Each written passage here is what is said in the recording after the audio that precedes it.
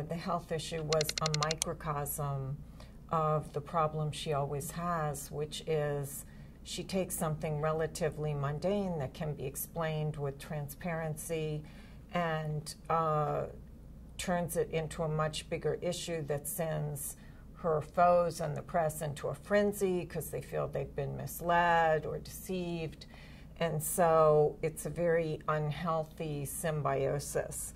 And you know, health is a very sensitive issue for all politicians. None of them really like to get into this and say what's wrong. And my brother was a page, a Capitol Hill page for JFK when JFK had his back operation, and he tried to open the door for JFK because he was on crutches.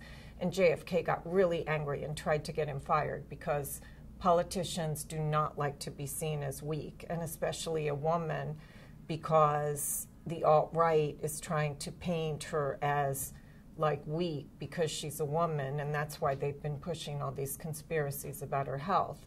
But the problem is Hillary fell into a trap that's bad for her, which is, you know, she just doesn't level with people.